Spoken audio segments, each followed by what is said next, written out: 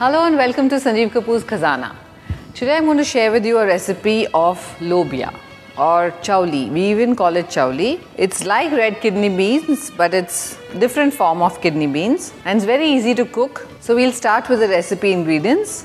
We need chopped onions, chopped tomatoes, a bit of tomato puree if you want, some ginger and garlic, the chauli, as you can see, red chili powder, whole red chilies, turmeric powder, salt to taste, cumin seeds, some oil, and for garnish, chopped coriander leaves. So first of all, we'll start with the oil. Heat some oil in a pan. Till the oil heats, I'll just tell you, the chauli, the raw chauli is like this, or lobia. It's an ideal Sunday lunch, lobia chawal, lobia rice or chauli rice. Soak it overnight and then boil it. I've done it in a pressure cooker, so it's very easy. See, it looks like red kidney beans, but it's a different color. Sister of red kidney beans. Even when you cook the rajma or the kidney beans, you can use a similar recipe. So once the oil is heated, you add some cumin seeds and a bit of cinnamon, just for flavor.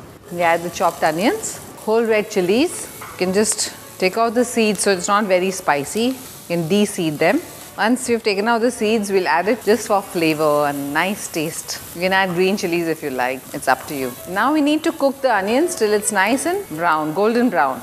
We'll add some ginger garlic paste to it. You can add fresh ginger garlic also to it. It gives a nice aroma. Freshly chopped garlic. I love the taste of garlic. And it goes very well with this lobia.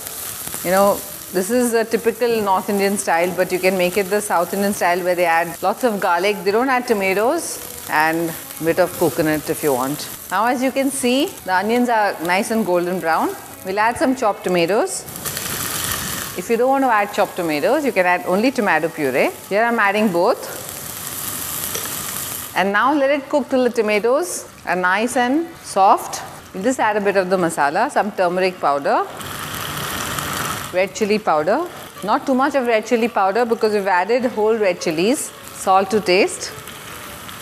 We've added salt while cooking the lobia or the chauli. So just go easy on the salt. Let it cook for about 4 to 5 minutes. You can add a bit of the water to it while it's cooking. I do this so that it's nice and blended. Add water slowly to it. Becomes nice and smooth. Since this dish is eaten mostly with rice, steamed rice, we need a bit of gravy in it. You can eat it with paratha also. It's up to you, but I like it with steamed rice. Now we add the boiled lobia or chauli. I'm going to add some water and we let it cook because it needs to boil nicely and then let it simmer for about 5 to 10 minutes. We'll check the seasoning. Just a bit of salt required. And now let it boil for about 4 to 5 minutes on slow flame. We'll add some chopped coriander leaves for flavor.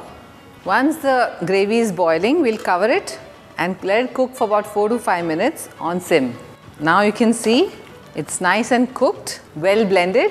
You can garnish it with some green coriander leaves if you want. And nice steaming hot lobia with steaming hot rice. Yummy.